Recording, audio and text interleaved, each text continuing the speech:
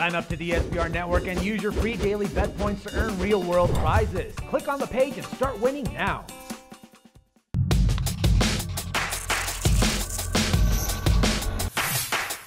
Welcome back to another episode of SBR Daily MLB Odds Update. Today our resident handicappers have provided us with their value picks, starting with the New York Yankees game against the Chicago White Sox.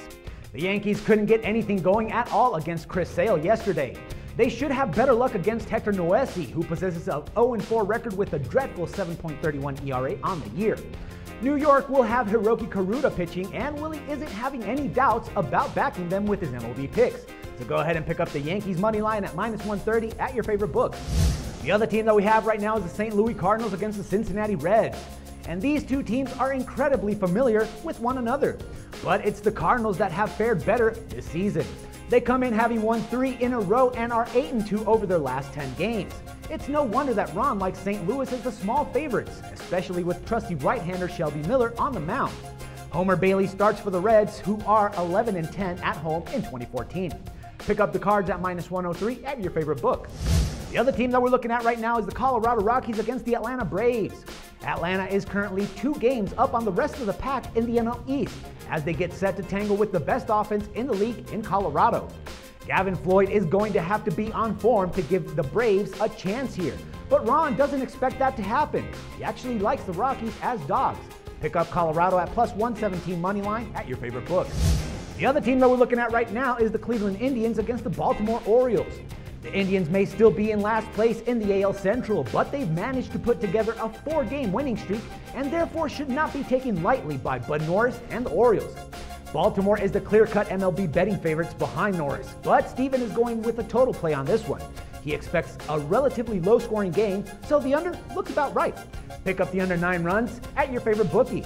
The other game that we're looking at right now is the LA Dodgers against the Philadelphia Phillies. What are the chances that Clayton Kershaw doesn't even get out of the second inning again tonight? He was truly awful against the Diamondbacks in his last start, but he should do much better in Philadelphia tonight. Because Steven trusts Kershaw that much more than he does with Roberto Hernandez, he's going to take the Dodgers on the run line as he believes it's a worthy investment. Pick up the Dodgers at -1.5, -105.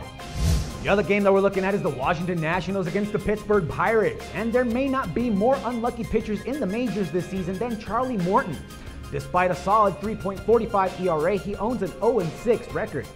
Jordan Zimmerman hasn't been at his very best this year, so Pittsburgh certainly has a very good chance of winning their 3rd straight tonight. Jeff agrees and is on the Pirates to improve to 15-12 at home this season. Go ahead and pick up the Pirates money line at -115 at your favorite sportsbook. And last but not least, we have the Minnesota Twins against the San Francisco Giants. The Twins have been a pleasant surprise at 23-21 overall this season, but they run into a team with the best record in the MLB this weekend. The Giants continue to play well, and they will have to like their chances tonight with the way that Tim Lincecum's been pitching lately.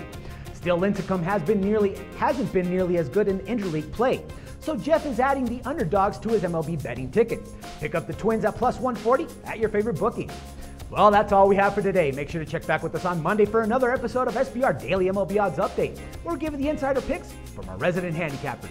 For SBR Forum, this is Dax Floyd.